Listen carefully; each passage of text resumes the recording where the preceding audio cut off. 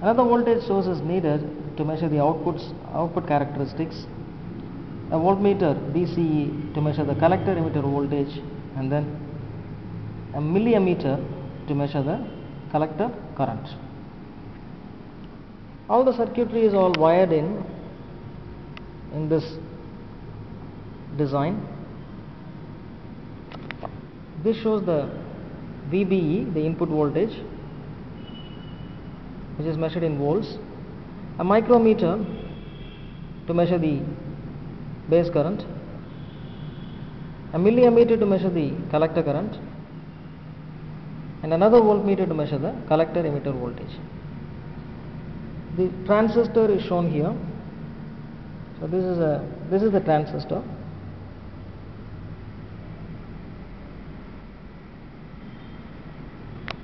Whose emitter is indicated by the arrow mark shown outwards for an Npn transistor. This is the base part of it, and the collector is here.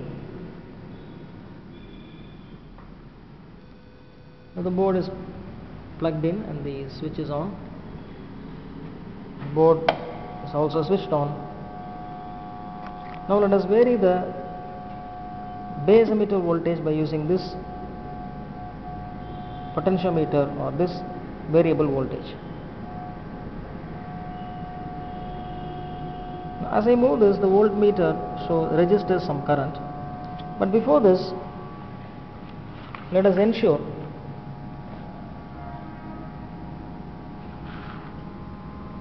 that to study the input characteristics, the output voltage, namely the VCE, is fixed at 3 volts or 4 volts or 5 volts. Let us choose 3 volts and then study the input characteristics by changing the input voltage as 0.1, 0.2, etc., etc. Each time noting down the base current, microamperes. Already the readings are noted down. I will show you on the board. Initially the VCE is increased to 3 volts.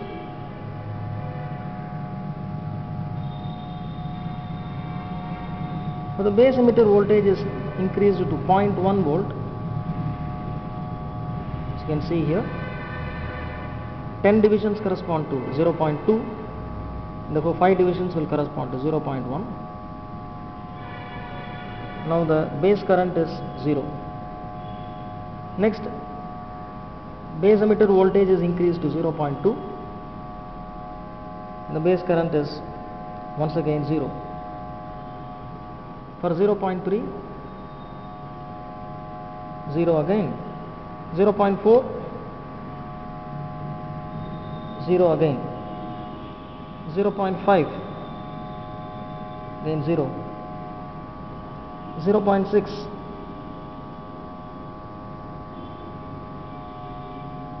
now you see that there is a current available in the base ammeter, that is micrometer. It's almost 6 or 8 microamperes, because 10 divisions correspond to 20. Each division will be 2 microamperes. So 1, 2, 3. 3 divisions means 6 microamperes. For 0.6 volts, it's 6 microamperes. Let's move it over to 0.7 volt, and the current is now nearly 60 microamperes. So this reading has to be changed to 60 microamperes.